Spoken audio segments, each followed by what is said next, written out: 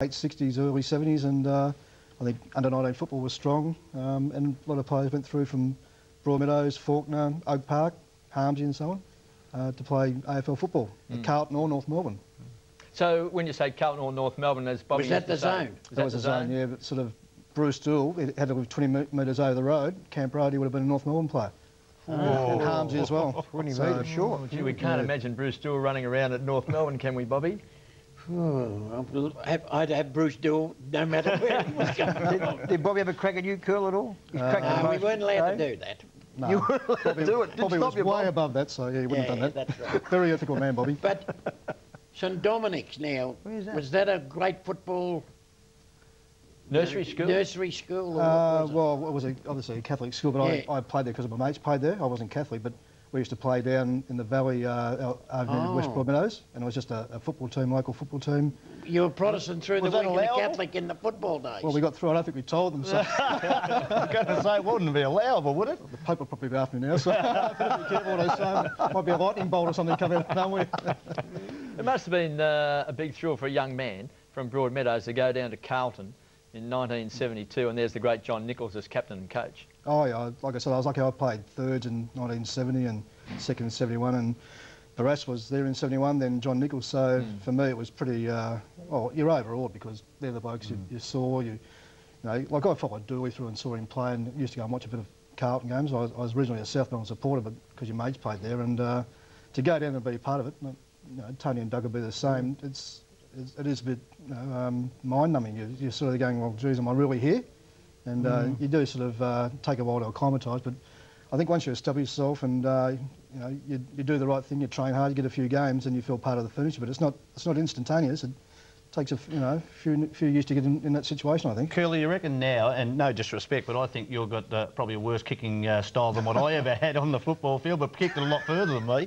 But do you reckon with your kicking style that in the old days you got picked up because of a good defender, I would think? That's what they saw in you first. Do you reckon that modern day people would look at it and say, oh, that's a major issue now if we were going to pick up Curly Austin in today's footy? Yeah, it's funny because the great Jack Rowder was a Carlton chairman of selectors. He said to me after about 2 years, he said, we used to worry about your kicking style, but after all we worked, it actually got there. It's your technique, and just often, but technical wasn't right, so I think you're probably right. They did try and change it. They spent a bit of time, but I just couldn't. I was just ingrained in that style of play. It was unusual, and I figured if Carl Dietrich said it, I might as well do it too and get away with it. So, well, we just might see the kicking style here. So I did play full back. Yes, it's sort of a reverse drop punt. A reverse drop punt. It was awkward. But like you just said, you worked to your abilities, you found out how far or what you could do with your kicking style and it worked that way. And I really didn't realise I had a different kicking style. I went down Carlton, they told me, because I played junior football in the centre or half-forward flank, and I went down to Carlton, I said, oh, get in the back line.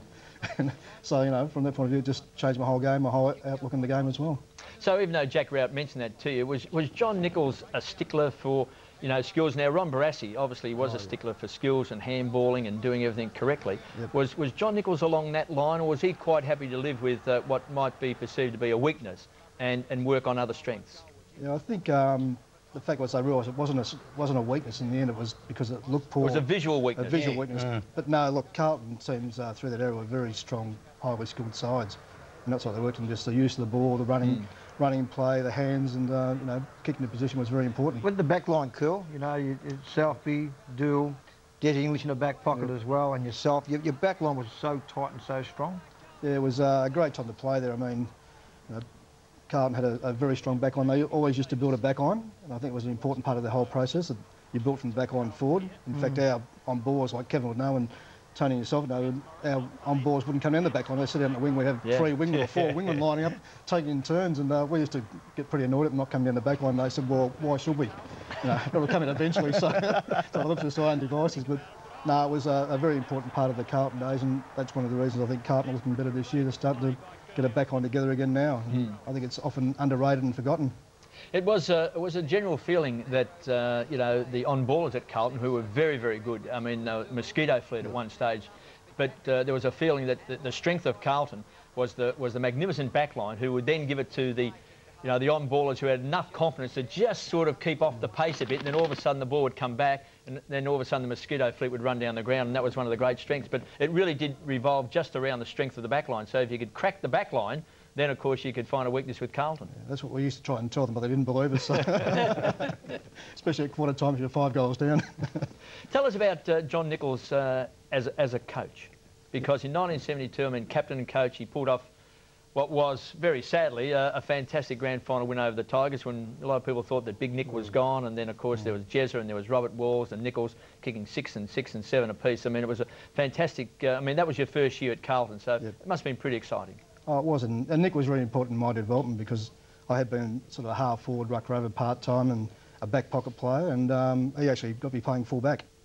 And actually on Peter McKenna first up as well, and it was pretty daunting for me at my size to play on Peter McKenna, who was a great player. And but he sort of he looked at players and he analysed players, and he got me thinking about how players played.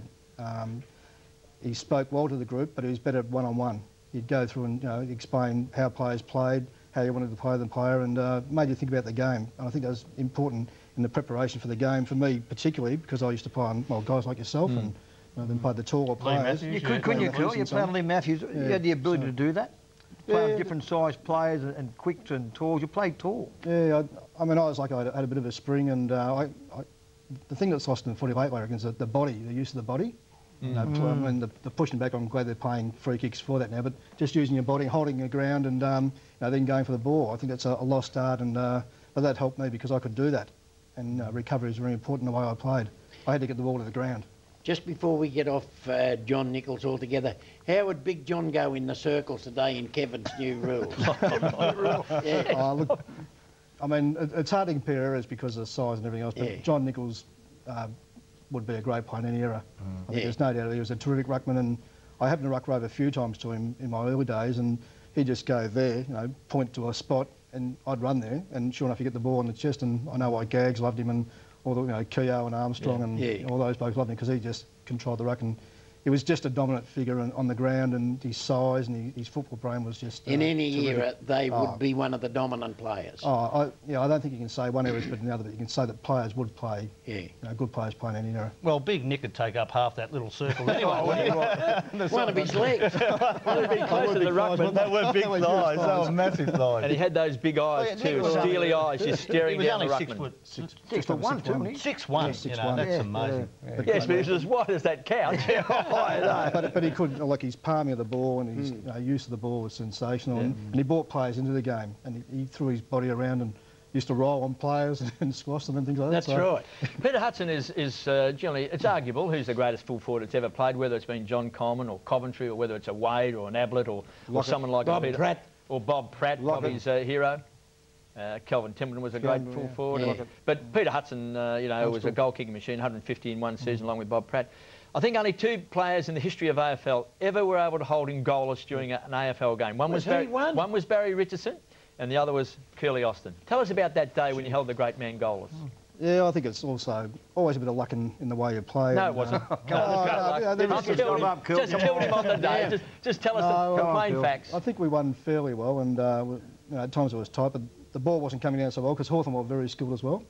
And I think Peter had a couple of chances to kick goals, and he didn't quite take them. So I think from that point of view, I'd take the win on the day. But we won the game; that was important. But yeah, well, look, it was nice. Looking back, it's nice to sort of have that. Which ground was it at, Rod? Which ground? At Princess Park, as it was called. Oh, Princess Park. Home, So, He played the whole game, Curly? The whole game? The whole game, I played on Peter a few times. Yeah. Just over the years. And what's the most he kicked on you? I think he kicked 3 or 4 one day, and kicked 2 once, and then and that game. So you had the wood on him. Sorry? You had the wood on him. Oh, I don't think so. Yes, on Grumpy, on Grumpy you can say you've got the wood on people like Peter Hudson. And you're talking about body use. Was he the best? Because they just said the way he got people under the ball and turned his backside in on and ran back an open goal. He had a huge backside. I was trying to reach out to punch him. I couldn't reach because his backside was so far. But he used to, I think a lot of times he used to let you go up the ground and get behind you. And he'd always run to open goals. And mine was to sort of keep him just slightly in front of me and just come from the side, so he couldn't use his backside as much. But yeah, he was good use of the body and very smart. And they did kick to the spots over the top so he could just turn players and get back to it. And he was deceptively quick for his size. Because he was a great goal-kicking machine and everyone expected him to kick at least, I think he averaged nearly 5.5 goals per game. As that game went on, and at half-time he didn't have a goal, and at three-quarter time he didn't have a goal. Was there a general feeling amongst the side that day, or even yourself, that, you know, maybe look at the clock, you know, he still hasn't got a goal, I can get through the game? Yeah. Curly said to the coach, can I go off? I've done my job. I don't think the rest of the players really knew too much what's going on, because you're concentrating on your own job. I don't think full-back, full-forward duels are sort of prominent in on-ballers' minds, or you know, up there than the ground. But I had a fair idea at the end that, you know, like he hadn't kicked any, and I know just after half-time he was only about 30 metres out and he did miss one. And as it got towards the end of the game, I kept on thinking, oh shit, don't come down here, don't come down here. Keep it away from me, I'm going all right here, so. It looks like backmen are different than midfielders, because Dougie and I used to count our stats. And we just knew how many kicks we had at every time, didn't we, mate? Used to get a few more than me, I think so. You mentioned before about Bruce Doull also coming from Jacana, Broadmeadows way. I was on radio just recently, and people were ringing up saying they're the greatest ever player they've seen at their club. And the number of Carlton people who rang up and said that Bruce Doull was the greatest Carlton player ever. Now, you played at Carlton for a long, long time with all those great players. How do you rate Doull? Oh, he was the most consistent player I think I ever saw, and I played there for 14, 15 years, and Doull didn't make mistakes. He was, his bad game was a good game for everyone else. Like, his standard was so high. I mean, we had a lot of great players like Jezza and you know, Southby, Mackay, Keogh, He was the best. Hunter. Kurt, was he the best? I think in terms of the most consistent over a long, long career, longevity and consistency and doing everything right by the team, he was terrific. I mean, Did he ever say anything to you? He never spoke. He never spoke. No, I played on him once. Shook me hand at the start and then shook me hand at the end, and pulled me pants down as well. Way through. It was more sort of nods and nothing. winks and, you know, just, well done, or, you know, good, or, you know. That we often see.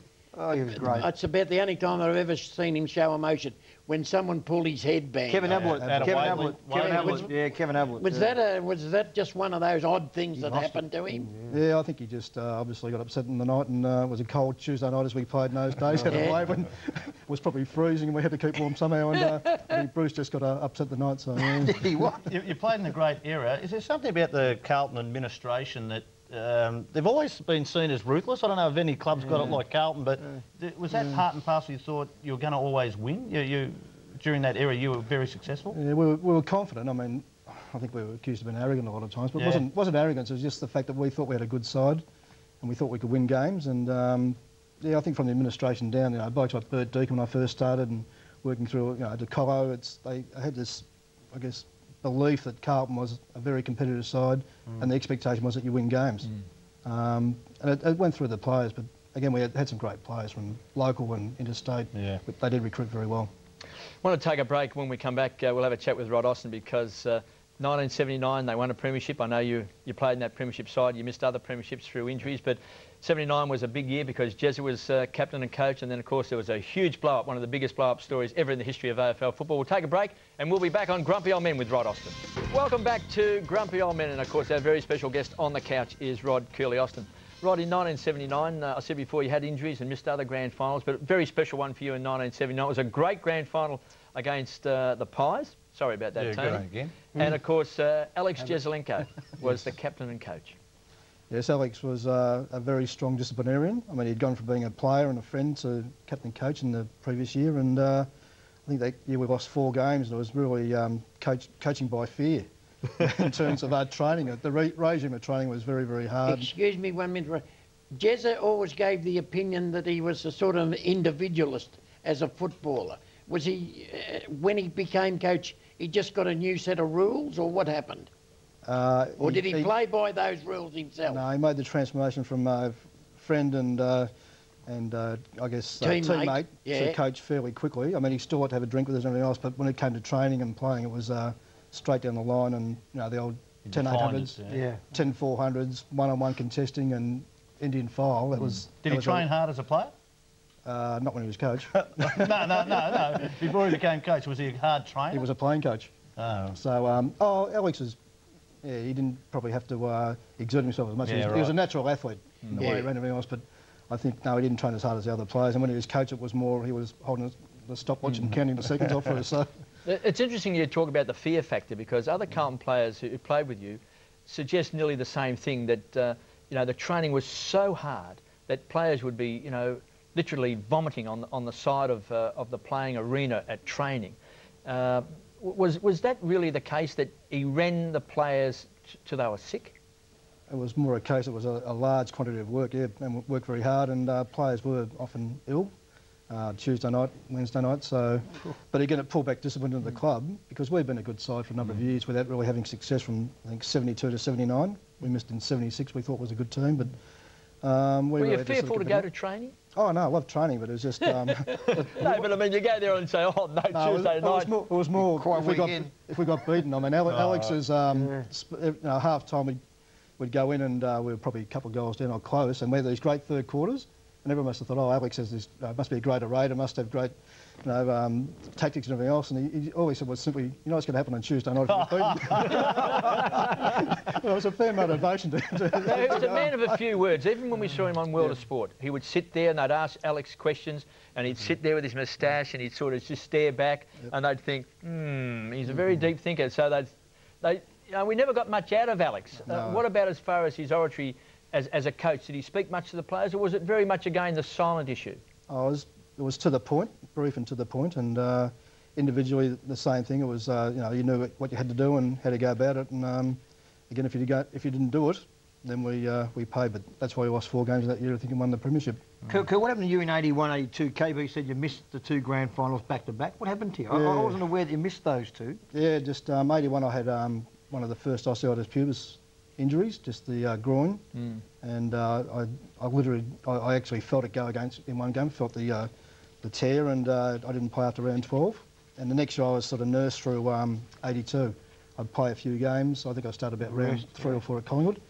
Played a few games, had a break, and got all the way through the preliminary final against Hawthorn and played well that day. And next morning at soccer at training, Parko said, well, just go and stand there. We've got you through the year. Yep. You'll be right. Go and stand in the goals. And so I went and stood in the goal so I couldn't get hurt, and the ball was coming towards me, just rolling towards me. I went to pick it up, and another player ran at me, and he actually made contact with his knee right in my thigh, and it just corked it straight away. It started bleeding, and within 10 minutes I couldn't bend my leg. So Sunday morning training, playing soccer. Mr. Grand Final. So yeah, on Monday I tried to run around Princess Park, but the leg had sort of congealed up, and I actually ruptured the thigh. I had to go in hospital on the Wednesday, and it turned black, and I was actually named in the side. I mean, it was unbelievable. I was named in the side, wasn't at training from Tuesday through to Friday or Saturday. I was in hospital in a bed by myself, and I was picked in the side, and I was, oh, yeah, he's playing, it's fine, and because I used to miss a bit of training anyway. And unfortunately for me, but I missed out, but Mario Baldado played in 2 premierships. Yeah. Jeff Southby missed both years too, by the way, so out of our backline, Jeff and I both missed, and other players had opportunities. Just shows they didn't have spies in those days that went and watched training, was that right? Well, through the media, they're asking questions and saying, he doesn't train anyway. Oh, well, it's only grand final, you don't train, so come to the hospital. A lot of people may forget, I'm not quite certain whether you can recall, Doug, but Rod actually coached Victoria. Yes. That's right. For a couple of seasons when there was, Kevin Sheedy had coached at one stage when he was the coach of the Bombers, and he was sort of there for 2 or 3 years, and then they sort of changed it around a little bit. Then you came in as an employee of the AFL at the same time because you'd been coaching Fitzroy, and coached Victoria, which I think was undefeated. No, we did lose. You lost. Not on the Melbourne Cricket Ground. Now tell us about this 94-95. What are you saying here? Win. What's escaping? It was more. Actually, that's one of the best memories I've got out of footy as well. Besides all the Carlton stuff, was that year when Teddy Whitten did the lap of the oval. We didn't actually see that, but we were inside. But before that, Ted came in the rooms and spoke to the players individually. They went up individually and spoke to them. It was very emotional, and it was a great thing to be involved in. I think you look at premierships and other things, but in terms of emotion and being in a situation which was, I guess, unique, that was just a pleasure to be involved in those years and those days, and with the Victorian side. There was some great vision of you there with the marvellous Gary Ablett Senior. Yes. What did you tell him what to do, Rod, or did you just say, keep out there and if the ball comes, get it? No, I just said to him and Tony, I could go down full forward and just, when it comes down, just kick it long. One can lead, I don't care who leads, you lead, kick it long. We've got 2 blokes here who can play, let's give them a chance. Well, it was a great period to be coach of Victoria because there's so many great players. I mean, we don't have State of Origin now. Yeah, it was, and I think, talking to a few of the players now, I saw Stewie Lowe the other day, and just the memories of those games, and these guys all played, and I think State of Origin at the time was a terrific experience for everyone. Unfortunately, in a lot of ways, the national competition's taken over, and I guess watered it down a bit, but in those days, State of Origin was up there with premierships and finals, and I think the thrill to play in those games was just what players aspired to, and you know, I think looking back, Tony and Doug particularly would be saying that it was worthwhile. What are you doing now, Kurt? You're at the AFL? Yeah, What's your role down with the AFL? I'm in football operations area, which is sort of the... What's that? What are you going to do? Rules, regulations, the draft and trade period particularly.